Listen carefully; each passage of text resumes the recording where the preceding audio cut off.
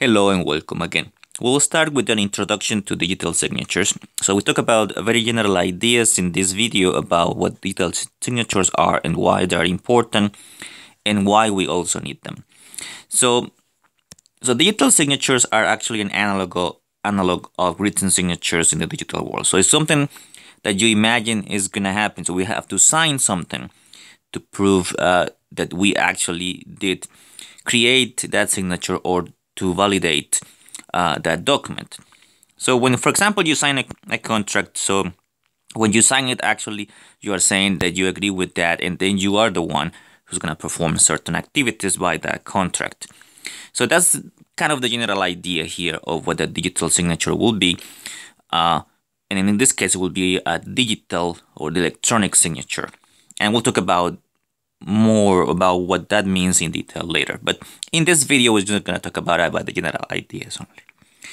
So digital signatures are fundamental in cryptography, and there are several reasons for that.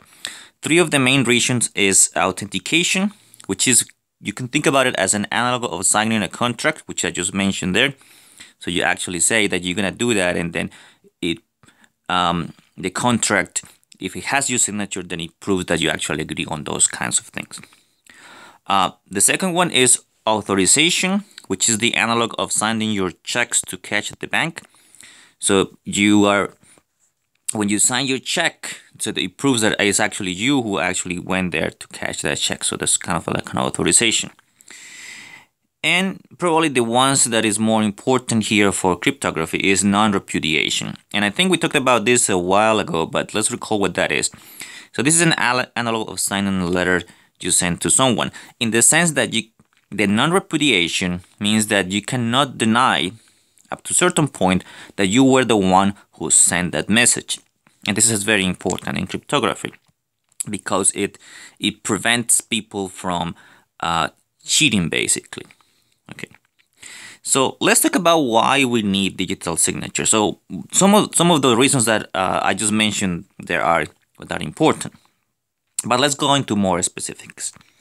So what we have done so far, basically throughout the course, is just a couple of things. So one is encrypt data or text. So at the beginning of the class, we were encrypting text only using Caesar ciphers and other kind of permutation ciphers and substitution ciphers and all of those things. And the more advanced ones are the data encryption, like the advanced encryption standard, triple DS, RSA, El Gamal, and all of the other ones. So that's for encryption. One of the things that we talked about was the Diffie-Hellman key exchange. That it is used to share a key over an insecure channel. So you can use that key with an asymmetric cipher, which in this case will be the advanced encryption standard or the triple DS. So that's a couple of things. Now, even though those things are really important, this is not enough in terms of security. And what I just mentioned earlier is it doesn't prevent this couple of things cheating from Alice and Bob. And what that means is this couple of this idea. Whenever we talk about security, we are always assuming that there is an outside party that is the one who's trying to basically do harm or cheat or fake messages. But in many cases, you also have to prevent cheating from both Alice and Bob. So they could actually be the actual attacker. So one of the things that we're going to talk about is, what if one of them tries to say that the other one didn't send that message? How do you prove that that is actually true?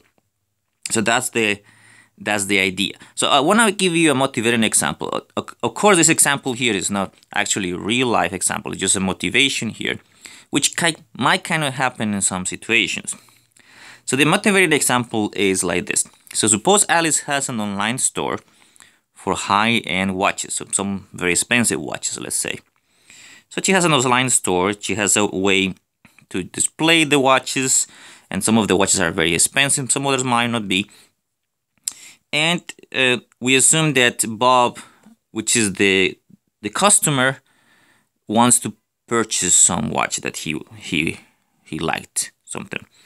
So he wishes to buy a watch that costs $152,000. So there are watches that are that expensive. Of course, because Alice wants to sell those watches because they are that expensive, they are very difficult to sell. So she really wants to make the sell. She doesn't want to have those things returned to her because it's very difficult to sell those watches. So that's the general idea. So something like this, some kind of watch like this, the Village Flying Tourbillon Collection. It doesn't matter what the name it is, it's just some watch that is very expensive.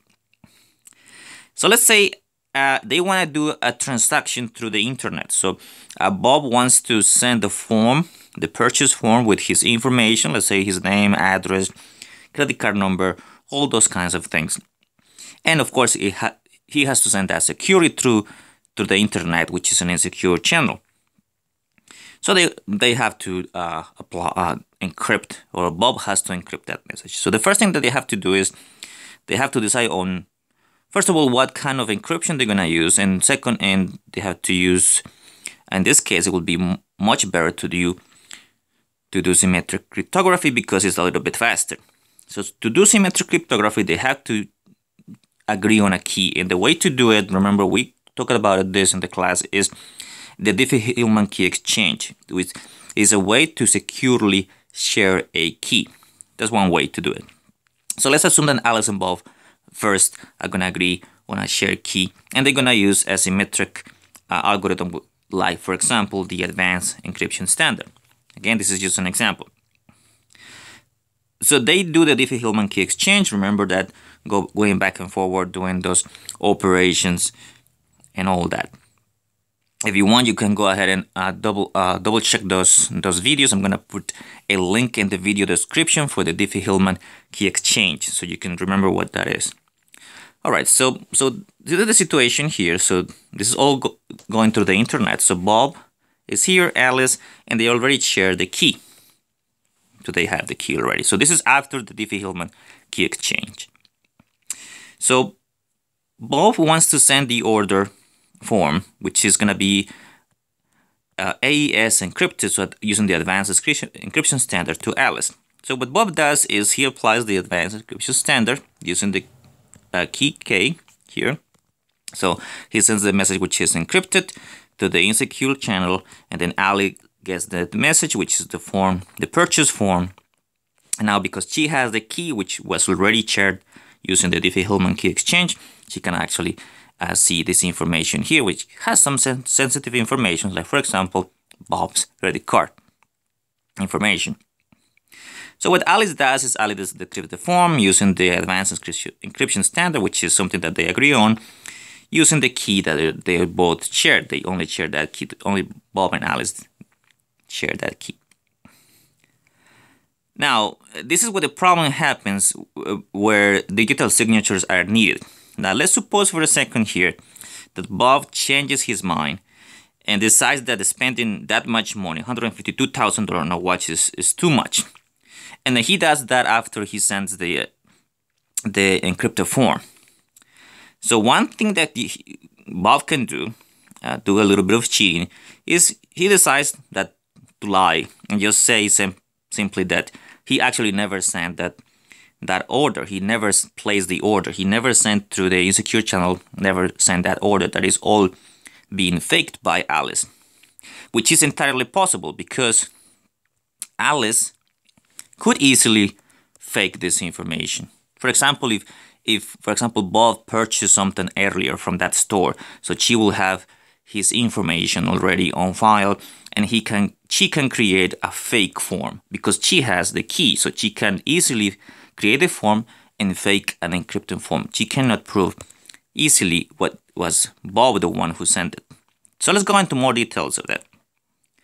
So assuming that Bob decides to lie, so then let's say Alice, because she doesn't want to lose the purchase, it's too much money to lose, it's very difficult to sell that watch because it's too expensive. So Alice decides to sue Bob because she wants to just get that money. So then what happens here, well, Alice sues Bob, and they go to a judge, and then the judge has to look at the evidence. But what is the evidence that the judge has? Bob is saying that he didn't sent the form, he never encrypted, and Alice says that he did. But Alice has no way of proving that, because Bob can say, well, Alice has the same information that I have, which is actually true. They share the key, okay? They both can produce that form. There is no way of identifying which person, either Alice or Bob, was the one who produced that actual form, because Alice, remember from previous purchases, has the Bob personal information, and on top of that, she has the share key. So the judge cannot decide which is the one who's telling the truth. So in most cases, if you think about this, for example, in the United States, what will probably happen is that Bob will get away with that, because there's no way that Alice can prove the purchase. So Bob will return the watch, and then Alice will lose the sale, which is a lot of money. So, and that's what I'm basically saying here. Since Alice and Bob have this share key, they both can encrypt and decrypt messages. So they actually have the same power. They have the same information. They have the share key, so they can fake or they can produce the same encryption decryptions. So the judge has no way to decide, as I just already mentioned, who generated the form. So Bob can say that Alice generated a fake form, and then he can get away with that, which is pretty bad for Alice. So in this case, the attacker is not even Eve. The attacker in this case, you can say that is Bob that is cheating.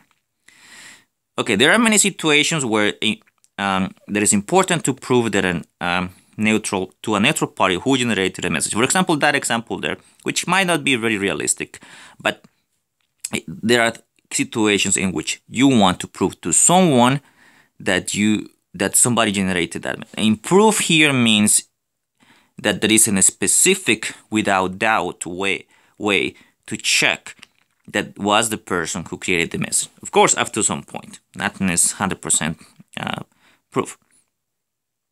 So, I wanted to go into general idea, but I think this video has gone a little bit too long. So, this is the idea of digital signatures. So, we want to have an analog of signatures in the digital world, the same as we have it in real life for signatures, to prove that somebody actually sent that message. So in this case, for example, if Alice had Bob's signature and some sort of digital signature, which he can sign on the form, but let's suppose he didn't sign anything, handwriting in that case.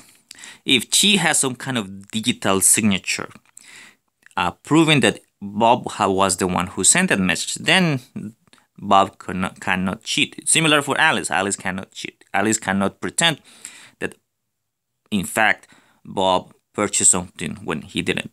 So this is the idea of digital signature. So in the next videos, we'll go a little bit more detailed.